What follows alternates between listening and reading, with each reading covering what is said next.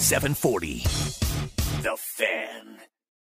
Right now we're still probably figuring out what we're going to do the first game, but it could be a split situation. Maybe we throw both pitchers in one game, maybe one of them gets one game or whatnot, but it is nice to have two options instead. I mean, we were sitting there, we were waiting the whole time. I think we were the last bracket to get brought up, so every time we were looking, we're like, dang. And so, I mean, we were excited and we're ready to go. We really do have nothing to lose, so let's just go out and fight. And, if we can just upset even one or two teams, make it to that regional final, like send two teams home that no one thought was going to be there.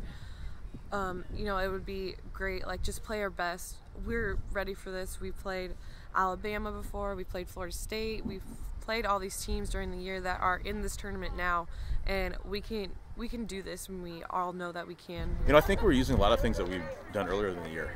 We talked about the Alabama game where we lost 3-2, and we've had situations there where we hit a line drive and really bases loaded, hit a line drive, they double us off. Or Florida State was ranked in the top 25, and Arizona State. Some of those games where we've had some close games, and it could have been a player here or there that we really just missed maybe beating one of those teams. So we know we can compete with them. We just want to make sure that we don't really put them on a pedestal and think, hey, they're this much better than us. Like, we've done it before, and I think the experience that we have and the players that have been through this before understand that. They're a big school. They might look at us and just overlook us. They might, but go ahead, let them do it. We're going to go after them, and hopefully good things happen.